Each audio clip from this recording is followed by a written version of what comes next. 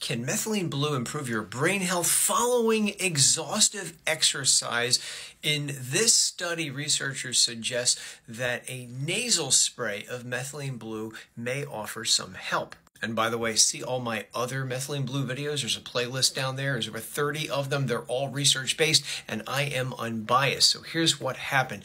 Rats were subjected to exhaustive exercise. It was actually swimming, and they noted that they exhibited reduced locomotor activity, increased anxiety-like behaviors, and impaired spatial memory. Exhaustive exercise also caused significant loss of brain cells, mitochondrial dysfunction, damage to the myelin sheath around nerves. But here's where things get interesting.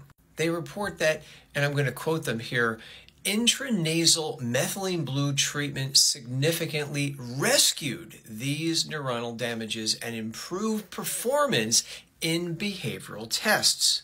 They go on to say that our findings demonstrate the neuroprotective effects of intranasal methylene blue against exhaustive exercise-induced neurological deficits. This suggests that methylene blue is a promising therapeutic agent for preventing adverse neurological consequences from extreme physical exertion.